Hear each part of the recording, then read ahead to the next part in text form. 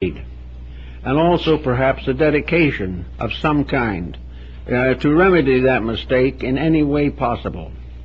In other words, the individual is born into this life, again through the gate of cancer, not just simply as a brand new little infant, but as a person or a being that has learned something by an after-death cycle, and that this learning must be incorporated into the new embodiment.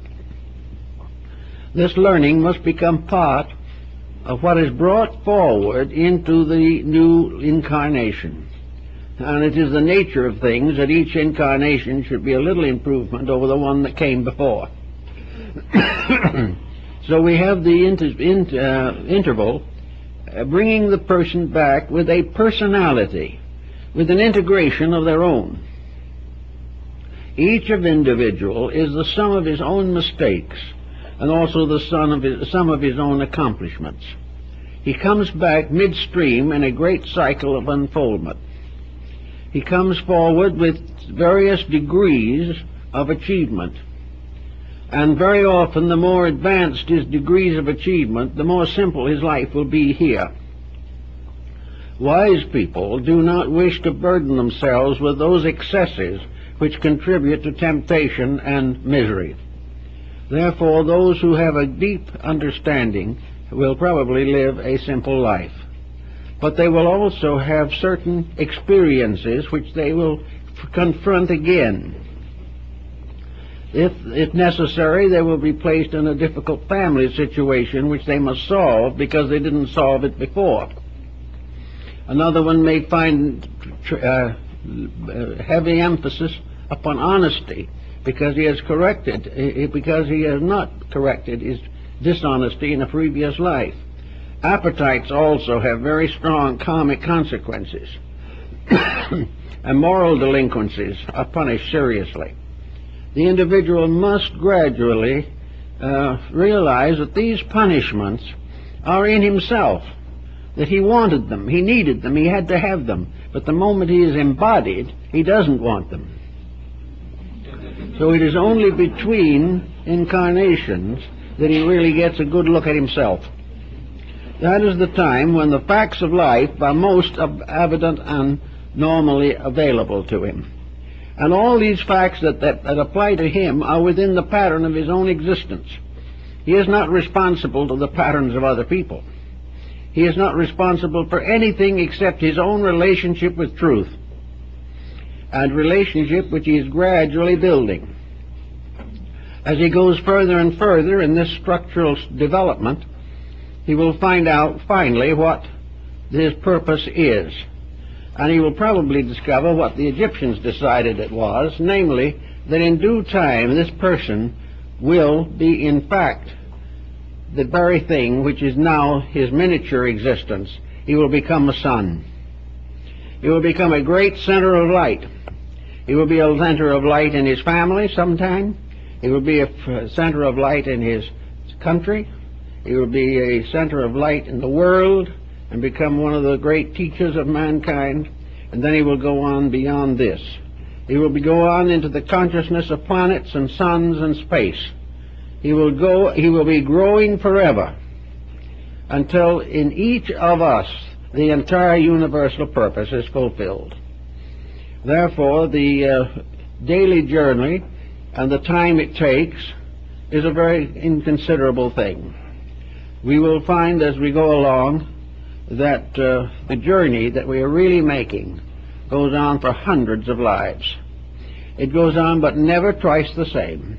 We never pay for something we didn't do. We never fail to get the reward of what we have done well. But these rewards are in terms of soul growth, not in terms of material circumstances. And as the individual goes further and further into the mystery of the soul world, or the world of soul, he will find that his citizenship there is far more important than his success or failures in this life. But we are all getting a little better. We are all growing. Sometimes a bad mistake is one of the most powerful forces for growth, because it suddenly brings us face to face with ourselves. We find that things like alcoholism, narcotics addictions, and things of this nature become a great burden upon the soul. But the soul learns to overcome them, and in the overcoming it gains a strength otherwise impossible to it. So everywhere, every time, always, the growth is going on to the best of the ability of the human being to perform growth. So in this way, the sun becomes a kind of master plan, which by coming around each time begins to bring a cycle of experiences to nature. Each year the sun comes back to the world. Each year the world is just a little different. Each year the sun performs a slightly different service, and over the period of ages these services vary greatly. But in all cases, nature continues to produce this solar cycle, the sun, in order that it may fulfill its own purpose. The sun is the cleanser, the purifier, the illuminator. And it will come every time to carry on this particular task. Sometimes it will find a dark world waiting for it, heavily burdened with its own errors. Sometimes it will come to a better world, where things seem right. But always the sun in its cycle is working towards the one great end.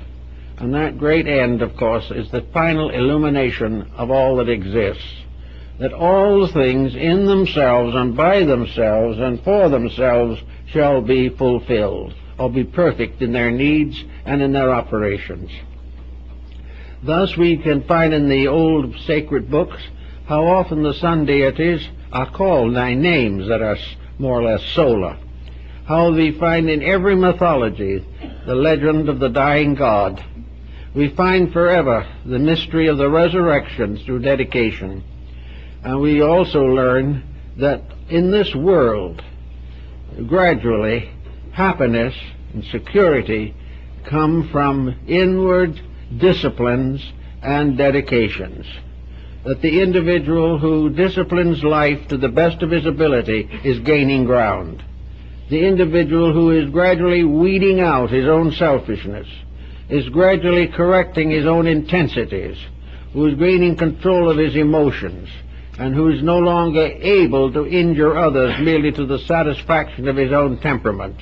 As these factors fade out and the life is smoothed out as a quiet, gentle, growing towards reality. If it does this and we are able to make it work in this way, we will find that every lifetime has importance. Now, those who are already part way through one of these lives, as we all are, has much to be grateful for. Many people between the middle life and the terminal years do go through a certain period of mental reorganization. Carl Jung, the psychiatrist, makes special notice of this. How people gradually, as they get older, become more and more aware of the universal and less bound to the local situations of living. Little by little, we get rid of the things that we don't need. We pass on to others what they want and we no longer want. And it becomes more and more obvious that for the long journey it is best to travel light. And therefore we dispose of ballast. We do not want it, because gradually we find that the things we love the most are not going to be permanent. We're going not to have them anyway, so we find ways of getting rid of them. But while that is true, that inside of ourselves, which is permanent growth, becomes more obvious every day. Permanent growth makes us happier, richer, and better equipped for the great cycles of life that lie before us. And actually, every time we come into the world, the sun moves northward and brings to us opportunities for growth. But most of all, the light, which is the internal and invisible sun, is bringing to ripeness and to fulfillment the harvest of precious powers and values locked within ourselves. As the sun produces the symbol of the sprouting of the seed, so that light within ourselves produces the ripening of all the inner values of consciousness. And the sun which brings the harvest to the earth, it brings as a light to the mind and hearts of human beings, so that they may too have the harvest of their years and have a great and wonderful future. It all works out, and I think the vision of it, as it was sensed and held and believed by the ancients, is kind of worthwhile to give a little thought to at this season of the year. Thank you very much.